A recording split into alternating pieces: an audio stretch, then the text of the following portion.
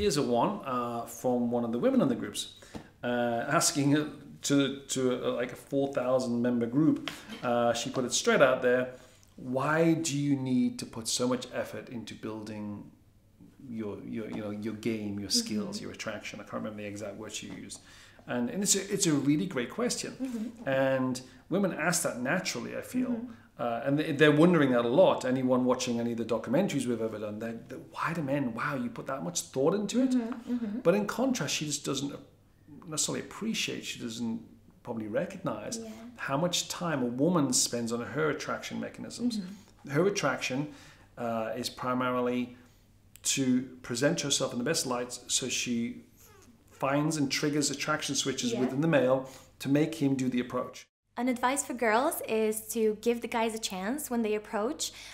He might be exactly what you're looking for. You don't know that. You can't know straight away. So give him some time, give him the ability to express himself, and yeah, who knows, he might be the one for you.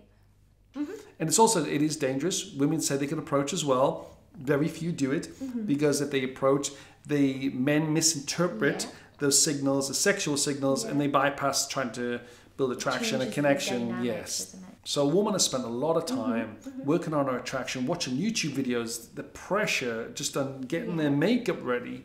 And I saw some girls who came from Europe to the UK and they're like, wow. And this one girl was extremely beautiful and she felt the pressure of having to put this amount of makeup on every day. It's like getting ready for a model shoot, and it's getting, the more women do it, the more other women have got to do it. And with Instagram, it's a tough pressure. I would not want to be a woman, but that's a lot of makeup, hair, grooming, shape, gym time, eating, everything for the looks.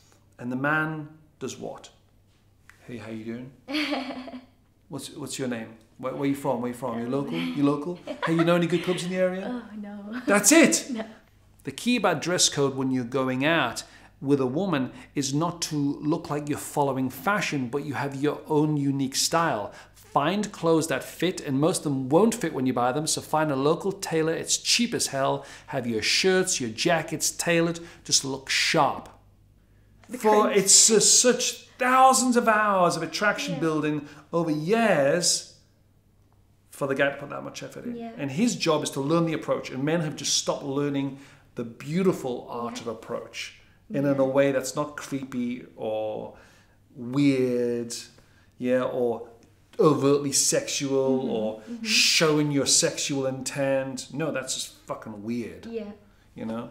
So yeah, there's a misbalance. We have to address that balance, but not to make guys the street creep, direct sexual tension gamers. Absolutely.